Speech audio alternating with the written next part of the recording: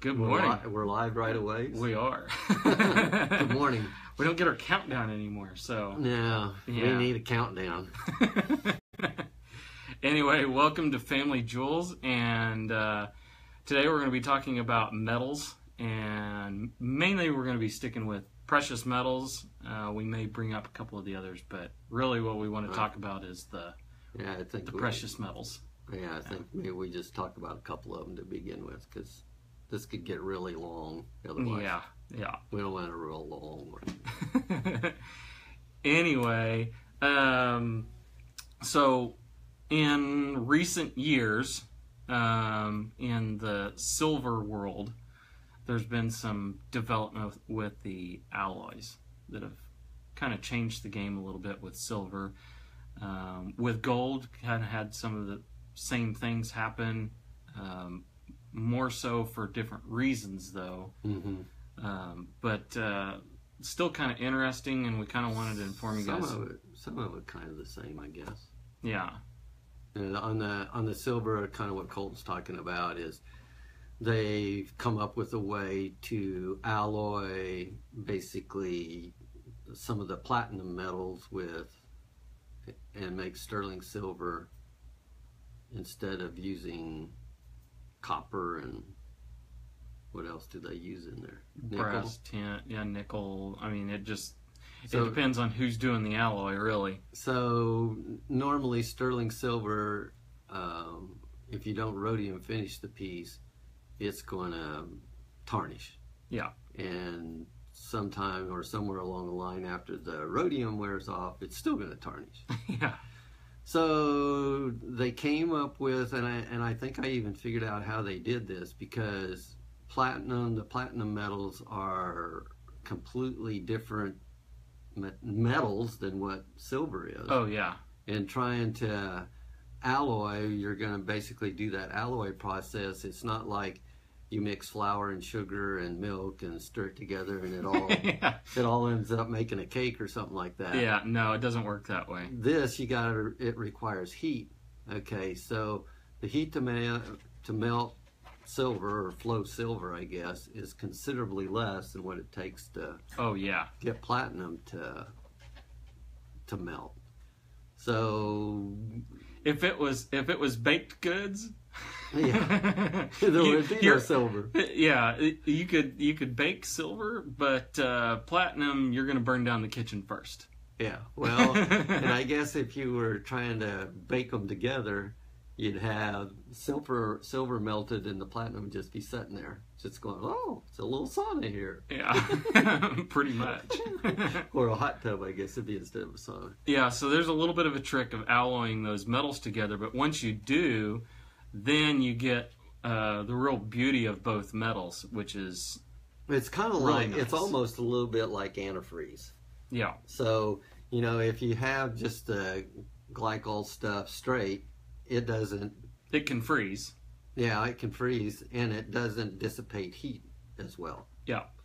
So, but if you water's the same way. Yeah, and so you mix the two together, and actually both get better. Yeah. Or the mix gets better because, it dissipates heat better and it doesn't freeze. Yeah. Lowers its freezing temperature. And raises its boiling point. Yeah. Yeah. Yeah. Yeah. So there's and I don't know that it's the case in everything, but there's a little unknown metal to most people called gallium. And gallium kind of does what antifreeze does for water. It's like the safe mercury, because it melts at like 80 degrees or 89 degrees, something like that. So you can actually put it in your hands and it'll melt in your hands. The gallium will. And actually, if anybody's seen like the melting spoon trick, where it looks like they have a gallium spoon, but it looks like a silver spoon, and they put it like in a hot coffee or something, and they pull it out, and it's just a nub. It's actually gallium is what it's made out of, so it has a really low melting temperature. And but whenever they use it plus either palladium or platinum in with silver, what they end up with is a metal that's stronger, harder. It doesn't tarnish or doesn't tarnish very easily. Basically, it's doing the same thing like the water and the antifreeze. They're taking on the best properties of each other. Well, actually, it's more than silver is taking on the I'm not as expensive as everybody else. Whereas the platinum's super expensive, but you use very little of it. And it actually, believe it or not, even though both metals are softer than gold, they're actually both really soft metals. You put them together, they actually strengthen and harden one another. They kind of even out their melting temperature because what we call the continuum silver, which is this alloy we're talking about actually, it does raise the melting point and flow point a little bit, but really the polish, the finish, the ability to set stones, the type of malleability it has, all of that changes and actually gets better. And so at least from our point of view, it gets better. So you can have basically a sterling silver alloy that takes on more properties of like white gold. It's a little bit harder. It's better to set stones in. You don't have to have the pieces made as bulky. Still doesn't have the memory though. It's still pretty much a dead metal. Yeah, it's a little. It is a little bit of a dead metal. It does have some memory in it, but it's not like white gold. But the thing is you've got a less expensive alternative to white gold that no longer tarnishes or is much more resistant to tarnishing. Less expensive than platinum. It's less expensive than platinum. But it's more expensive than regular sterling silver. Yeah, and the other good thing is a lot of people are allergic to white gold, and we'll get to that in a minute why there's an allergy problem there. Whereas with this continuum, you're not going to have near the issues. Right. Because you're actually eliminating the one metal in the alloy that is normally the culprit for an allergy. And so by adding platinum, which all platinum metals, and platinum metals by that I mean is a group. So there's actually several different metals within the platinum group. They just have like similar characteristics. Yeah. Not exactly the same, there's little variance in everything. But... Yeah, but they're all hypoallergenic, which is really nice. So you have platinum, palladium, ruthenium, iridium, and rhodium. There's osmium. Is that right? Yeah. But, for jewelry purposes, mainly what's being used is platinum, palladium, rhodium, and ruthenium. Right. Every once in a while we'll use iridium, but not very often. Usually those idioms we're using for plating purposes just because they're extremely rare. And like I have never seen solid rhodium, and I've seen a picture of it. Really? And it was a little cube about that big. What I've heard is that it's really brittle. So it's really brittle. It's really hard. It's really, really white. Yeah, really, really silver. Yes, really silver. More silver than silver. Yes. Yeah, which is kind of weird. So anyway, with this new continuum silver, we're actually able to make sterling silver pieces that they hold up better. They have a better polish. We can set stones in them like what we would in gold.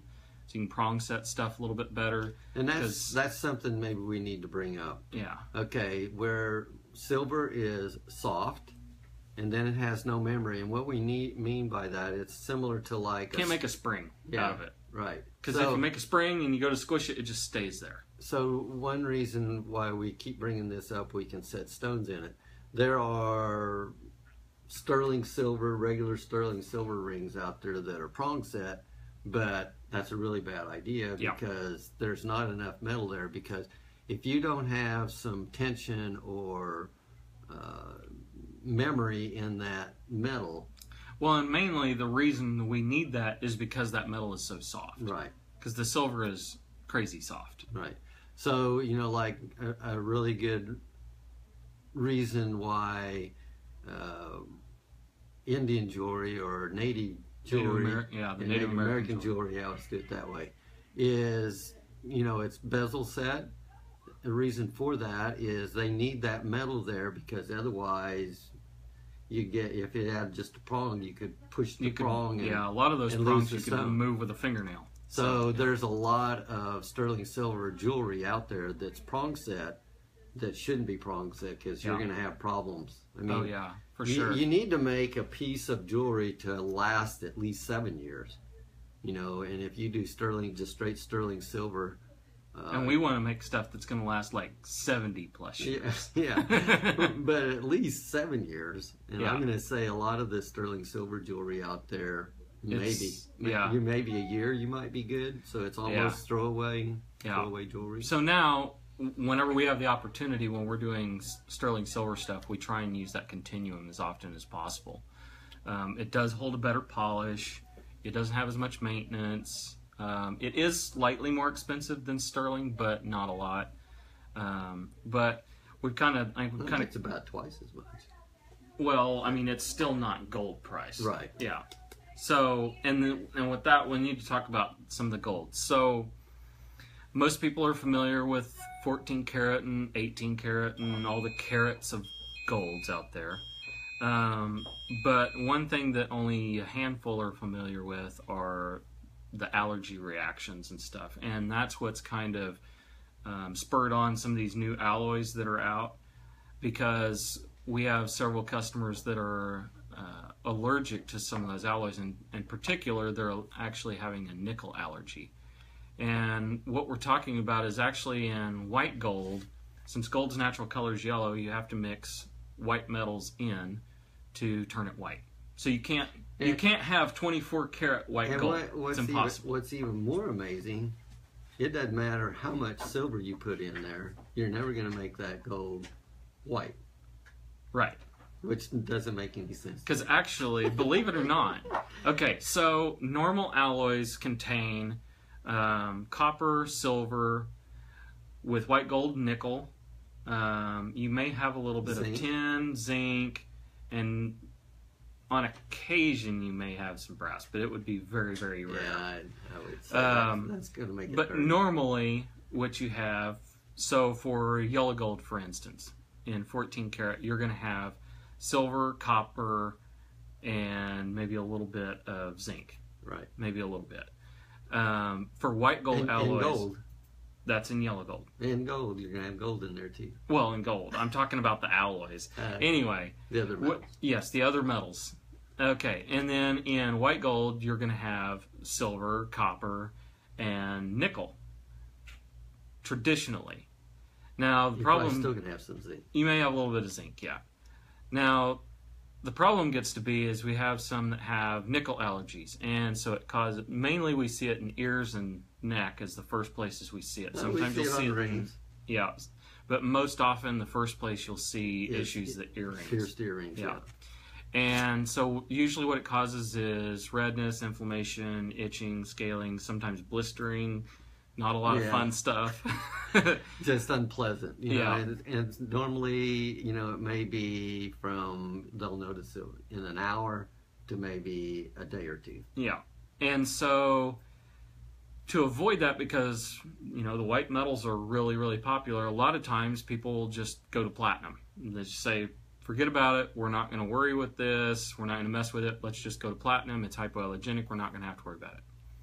And so the problem gets to be with that is it gets real expensive. And sometimes the settings aren't the same just because the metal properties are different. And we'll talk about the platinum here in just a minute. But with the white gold, to solve some of these problems, they've come up with new alloys. And they've actually been out for quite a while now. But they've come out with alloys that eliminate the nickel and now use palladium, which is a platinum metal, in place of that nickel to turn it white. And so what we have is we have a hypoallergenic concoction of metals, pretty much. And I'll bet you that if it's nickel free and they got palladium or platinum in it, that they use gallium. Yes. Not very much. They don't need very much. No, it's like a pinch of salt in there or whatever. But yeah, that you know, and this goes back quite a ways. Whenever we first saw, well, they called it platinum sterling silver, is we just couldn't figure out how they alloyed the two together because we knew that the melting point was all screwed up. Though, actually, before that came out, and I know we're going back to the silver again here real quick, but actually it's probably been 15 years ago now. We saw what the problem was with the sterling silver and kind of wanted to solve it ourselves. And at that time, the palladium was really starting to come into the market where it was a little bit more available, especially as like casting grains. And so it was like, okay, well, let's try it. Its melting temperature is a little less than platinum, so we can probably use our equipment to cast it, because with platinum you have to have special equipment because its melting temperature is so high. But anyway, we were actually able to alloy our own palladium sterling silver. And that was probably 5 years before anybody else actually came out with it, and we were making pieces with it at that time. Well, let's say commercially. I'm going to say commercially. Yeah. But that was something we did, and then we noticed that this was really becoming popular in white gold, using palladium in the white gold alloys to eliminate that nickel allergy, and it's worked really well. The casting part of it, which is on our side that we've got to deal with, works a little bit different, just because of melting point and kind of how it reacts. So we basically just have to adjust a few things. I mean, it's minor adjustments. It's not like we're going from gold to platinum. Right. There's some major adjustments. Yeah, there. But the great thing is too is it seems to stay whiter longer, because with the nickel alloys, for some reason they like to have kind of a yellow tint. Well, it's almost like cast to them. It's almost like the nickel is going to say, "Oh, I'll let the yellow peek out for a little bit," or something. Yeah. You know, it's and you polish it and it goes back white. But with the palladium alloys, we don't really have that problem. Yeah. And so they stay whiter longer, and we also don't have the issue of being possibility of having an allergic reaction with it and stuff like that. A little more expensive. But it is a little more expensive, so that's why it hasn't like caught on with all the manufacturers yet. Most of them are still using that nickel. Yeah, and whenever this was kind of weird, you know, before 78, 77, somewhere in there, you know, white gold was really popular. Mm-hmm. And then whenever the Italians came up with a way to make the machine-made chain, all their machine-made chain was made in yellow gold. Yeah. So, you know, you go from almost Mr. T. You almost go from one year white gold is popular to the next year you can't hardly find it. Yeah. You know, because everybody, you know, finally we can afford chain because it's not handmade. You know, machines are making it by the mile, where, you know, it takes some guy. Yeah. Like a year to make a mile. Oh, yeah. So, but whenever, you know, yellow gold takes over, and then whenever, who was the designer that teamed up with the platinum? Well, anyways, he brings the white back. And it seems like, that period of years, they forgot how to make white gold. Because whenever they first came out when white gold got popular again, you know, we had the problem with basically discoloring. You started to get this tinny look, you know, a little bit of yellow. Yeah, but that was kind of the same thing. Once they started making the white chain the same way, it was like overnight, yellow was no longer popular. So then all the jewelry stores were stuck with yellow gold. It was Scott K. It was there you go. Scott K. and the Platinum Guild that basically moved us to white. It's not. Yeah. And it hasn't ever returned to the yellow. We've sold some more yellow, but they keep talking about, you know, the yellow's coming back. The coast yellow's coming back. Coast through yellow, you know, it'll be coming. But that's been 10 years, and we still haven't seen. Normally, that's maybe 2 or 3 years before it gets to the hinterlands. Yeah. And by the way, before we get done with this or whatever, we are still doing our giveaways. So we didn't even bring that up. We didn't bring that up. I just thought about that. So all you have to do to get entered to win a gemstone is comment on our video.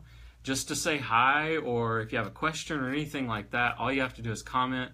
We've got our little sticky note wherever it went that's got a number on there. And whoever makes that number a comment gets to win a gemstone. Right. So, you know, and if they were doing a question, it's like I said, we need to get a bigger, whatever you would call that, little deal that I read for where the question is at, because then it's little bitty letters out there. Well, yeah, it's on a little bitty screen. So anyway, we've pretty well covered that, but something that's really cool I wanted to kind of bring up was the different colors of gold. This has been something that some of the colors have been around for a long time, and still for the most part, most of them have been around for a long time. Yeah, but it's just that they're not overly common, especially in the case. But you can actually make pretty much anything with them and still look really nice. But a lot of people just haven't seen them. But obviously, we've got white and yellow gold, which have always been popular. But then we've got rose gold that's actually gained in popularity, and we've done a lot of custom work with rose gold, and basically has a higher copper content in the alloy. You got green gold that's been around for a long time. A lot of people that have seen like the Black Hills gold jewelry and stuff, there's usually like little green gold leaves and stuff on there. And that's what makes yellow gold green. Yeah, that's where he was talking about earlier, that it doesn't matter how much silver you add to gold, it'll never get white. Because the more silver we add to yellow gold, the more green it gets. It doesn't make sense, does it? No. And then to really throw a wrench in here. So are you saying that sterling silver has a shade of green in it? No. Okay. So how do you make green? Blue and yellow?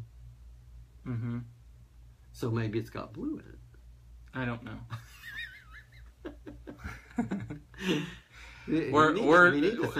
Don't listen to the speculation here, because we're getting way off topic. Anyway, so that's still weird. Well, here's one that's really, really weird. What's that? We're gonna throw this one at you: purple and blue gold. Now, this is where it gets really interesting, because a guy in the jewelry business that is basically the Einstein of metallurgy. Oh, that's what we call him. Yeah. He actually developed blue gold and purple gold and castable, that was the big challenge. Was other people had kind of made that color, but it wasn't through and through, and it wasn't castable. It was really brittle. It didn't polish right. It didn't cast right. And then the other thing is, whenever we was talking about green gold, it's not as green as what you would think grass is. But no. But on this blue gold, it's like Pepsi blue. Oh yeah. And the purple is like white, like purple, violet. I mean, yeah, it's like there is no doubt that it's almost like K-State purple. You with us, if you're in the jewelry business, you would doubt that it was actually gold, because you would never, especially if you do, look, somebody tells you that's green gold, and you go, well, I can see there's a hint of green. Yeah, we could. But we this could is see that. like this is more than a hint in of your blue. face. Yeah. Did they paint it? Yeah. There's a lacquer on this. Yeah, and so what that is? Oh, hi Myrtle. What it is that's actually making that gold, blue, and purple is different levels of titanium. And you want to talk about a really tough metal to alloy? It's much worse than platinum. I mean, the titanium is maybe gallium's used in there too. I don't think so. But does titanium have a high melting point? Yeah. I think that gallium's just cool stuff. But I'd like this. So make me a spoon. Yeah. stir my coffee in, and then I'll have a puddle in there. Yeah, put a little lead in your stomach. That ought to do it. Anyway, Carla thinks we're funny. Well, at least somebody's laughing, I guess. But with the titanium, we've never been able to figure it out. Kretschmer Company still owns all the rights to the blue and purple gold, and I don't think the recipe's ever gotten out. What happened? We met Stephen Kretschmer. How long ago was that? Long time ago. 20 years ago, maybe. Maybe not that. No, not that long. Not that long. It's probably been 15 anyway. And just a little bit more about him or whatever is we saw they had basically a runway show, and I think that was at Dallas, if I remember right. And So they had this model that had on these earrings that was basically a this is going to sound weird, a post running through a Cheerio with a washer on the bottom. Yeah. And so that sounds a little bit weird. But it does sound weird. But what happened is that washer or Cheerio that was in the middle. And it had diamonds around the edge. In the middle. Yeah. It bounced up and down and didn't touch the post. Yeah. Or didn't touch the top or the bottom either. But yeah. It moved. So he actually invented a metal called polarium. And that polarium basically had a positive and negative. It was polarized platinum. Yeah. Didn't even know that was possible. Yeah. So it's just... But the other thing that's kind of bad about this, Stephen Kretschmer died in a motorcycle accident, and that's been several years ago. It's probably been 10 years ago, yeah. Or close to. But his daughter now owns the company. Daughter and wife. Yeah, and they are, to this day, I think they're the only ones that still know how to make purple and blue gold. They've never really released that, and so it's, when you see it, you can pretty much guarantee that it's from the Kretschmers. Yeah. Kretschmers. Yeah, and it's just cool stuff. But, yeah, trying to alloy that would be difficult because titanium... It's practically indestructible. It's extremely durable. It's not extremely hard. You can scratch it and you can change its texture and stuff. But to try and break titanium, that's crazy. It's extremely strong. So whenever you add that into gold, you get something that you're wanting to, bend and twist and set stones in and stuff like that. It's very difficult to work with, and so we've never had any of the blue gold or the purple. So I've seen it. Yeah, but I don't never know. Worked I don't with know it. how. Yeah, I don't know how hard it is to work with. Yeah, it sounds like it's pretty difficult, but it's kind of amazing. It's cool stuff. Just to go by and the only time we would see him is when we went to the trade shows or whatever, and to visit with him, you wouldn't think that he was as brilliant, I guess, as what he was. Yeah. I mean, he didn't try to talk over your head or anything like that, but it's kind of a shame. He easily could. Yeah, easily. And yes, Brenda, we did say purple gold. Yes. Yeah. But I don't know. Huh? He died in 06. 06. So it's been 11 years. Yeah, I wouldn't have thought it'd been that long. So I bet it was 20 years ago when we first met him.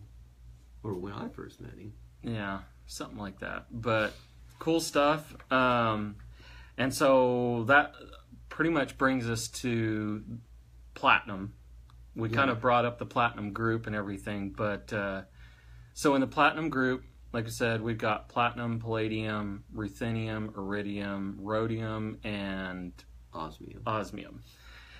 And there might even be another emium. Yeah, there's some emiums in there. You just put some letters and then inium. I'm not sure where cadmium fits in there. I'm not sure if cadmium's one or not. I don't think so. Anyway, the ones that we typically are using in the jewelry business is going to be the platinum, palladium, rhodium, and then either iridium or ruthenium for some of those alloying purposes of platinum.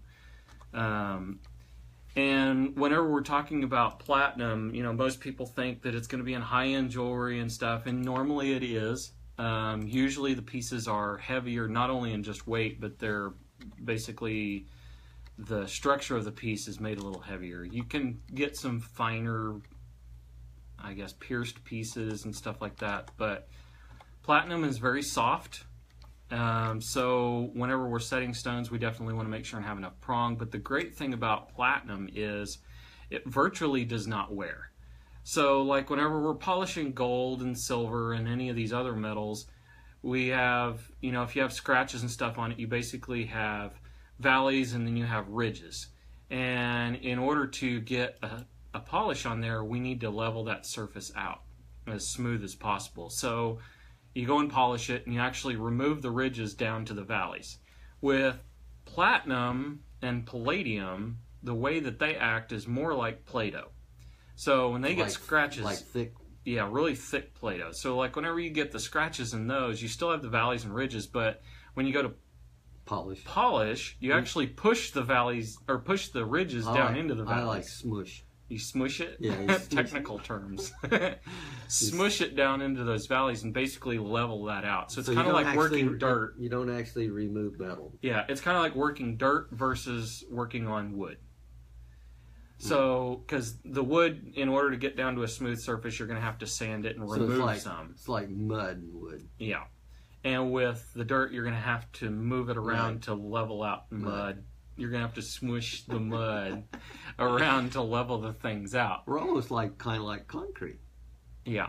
Before it sets up. Yeah, very true. And so you're not actually removing much metal at all. And so that's kind of nice because it's not needed to work on as often for like retipping prongs and things like that, where it's wearability that it's because a lot of people will come in that know a little bit and say that the ring maybe it's been in the family for 70 years, and it's been worn almost constantly for 70 years. A gold ring would be worn out unless it was just really heavy. Yeah. But the platinum, granted, it's still going to get some wear. You're still going to remove metal, but there's rings out there or things that's been made in platinum that 100 years old plus. Yeah. And so it's but it's easier to scratch. It's easier to scratch. Yeah. Takes a little more maintenance. It does take a little bit more maintenance as far as keeping that nice and polished. A lot of platinum jewelry will be engraved, which is basically like a planned scratch. And the reason they do that is so they don't have to keep polishing it all the time. That you kind of break up those polished surfaces so you don't notice that the littler areas are scratched because you got bigger areas that's got a scratch in it already. Yeah. So there's earlier platinum pieces. A lot of that was hand engraved, which is basically a planned scratch. Yep. So, and the other thing would be is there was a lot of times that platinum piece maybe would be pavéed or paid with diamonds. Yep. Because again, you didn't have to worry about polishing it. So when we have somebody come in and they ask for like a platinum solitaire ring, we really try and push them to just do like an 18 karat white gold one, because they're probably not going to be happy with the result of that platinum solitaire ring in about a month. And we'll have people come in that have bought something like that solitaire, and they go, man, I just can't keep this thing polished. It's always dull and scratched. And I go, well, that's platinum. Yeah. Considerable. Quit laying bricks with your jewelry on. What are you doing? Quit. The other thing is that piece of jewelry is considerably heavier or denser than what. There we go. I don't know what that was about. Did it say fresh or refresh? Reconnect. Oh, I thought so. It was neither. Oh, I thought it was fresh. It was fresh on there. Gabe says that this is the first time he's seen you at work without a tie. No, this is the second time because you commented on it one other time. So anyway, back to this. So the other thing is with the platinum group and the alloys there is a lot of times to harden that platinum just a little bit, they will add one of the other platinum group metals, which is harder. And that's usually either ruthenium or iridium. And they can add, in the US, they can add up to 10% and it still be called a platinum. Because what if they add more? If they add more, it's an alloyed metal and it's not technically platinum. So what do they call it? It's an alloyed metal.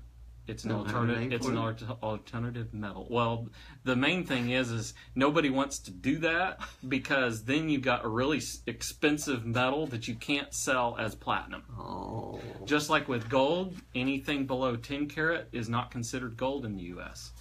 And you can go to England. In England, you can go down to 9 karat, but in Italy, the lowest you can go is 18 karat. And there's some pieces in Mexico that you can go lower than 8. Yeah, and they may be stamped 10. Yeah.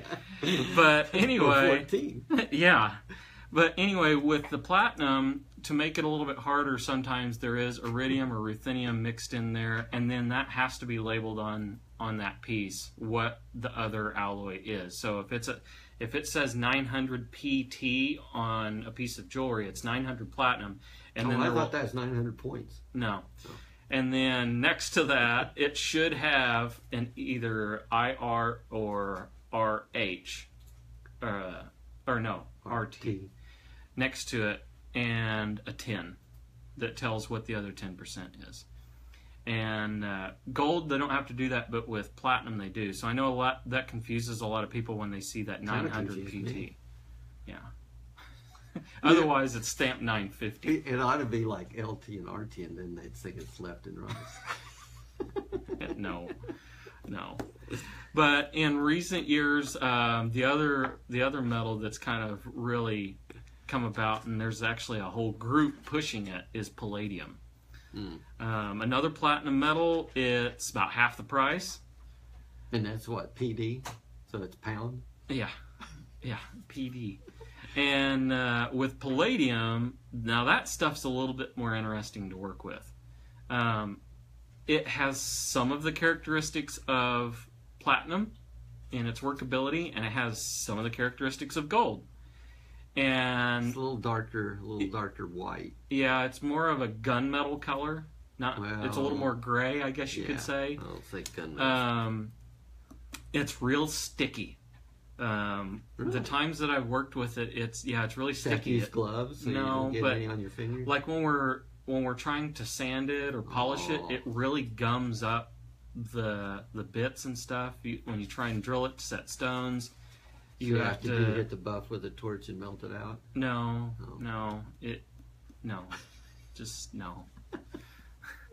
But anyway, its properties are very different. It does hold a polish a lot better than what platinum does, but it's maybe even a little bit more difficult to get to that polish because it's so sticky. It's got a weird surface tension to it that whenever it feels pressure, it starts to gum up. Whenever you start to take it off the buff, do you see like a little stringer of? No, it's not that sticky. It's not like tacky sticky. It's like kind of sticky. It's like kind of gummy. What's in this coffee? I don't know. I know it was somebody. It was working on that chandelier till 1 a.m. I think that's what it was. Anyway, there are a lot of metals out there that we do use in the jewelry industry, and we hope that this is, in some form or another, enlightened you to some of how they work. I don't know that this was the clearest episode we've ever done, but probably maybe one of the more confusing ones. So there's that. You always got to have those, right? There should be some questions. Look at him. Yeah, I'm sure there's questions. It's maybe not ones we want to answer. Like what is in your coffee? The creamer went bad a couple weeks ago, apparently. Didn't even use any. Oh, that's even worse. Yeah. So anyway, we thank you guys for watching. We'll announce who the winner is shortly. We're gonna let some more of those comments kind of flow in, but like we said, and keep the comments constructive. Yeah. Especially after this episode. But anyway, yes, Gabe, palladium is very strange to work with. Yes. What? What have you been drinking? It's just coffee. Coffee with some sugar in it. What kind of sugar? It's a white sugar. Is that sugar alloyed? No, I don't think so. Anyway, yeah. Little if you guys do want to comment on this, that's how you enter to win, and be sure to check in with us each week here on Family Jewels. And yeah, that kind of does it for our medals. It did a little bit weirder than we had planned. Some of them. We'll talk about some more here later. So yeah, we'll come back one day. Yeah, we'll come back and probably next week talk about the alternative metals. Okay. So anyway, thank you guys for watching, and again, we'll be announcing this week's winner a little bit later, and we'll post it in the comments on this video. But thanks for watching. We'll see you guys next week. Thank you. Bye.